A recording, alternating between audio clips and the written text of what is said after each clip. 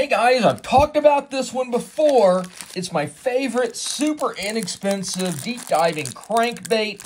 Picked this one up for $1.69 off of AliExpress.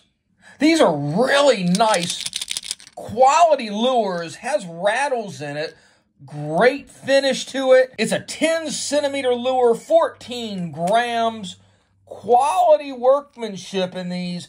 If you search around, you can pick these up for a really good deal like that. Not the highest quality of hardware on it with the hooks, but it does have split rings all the way around, solid construction.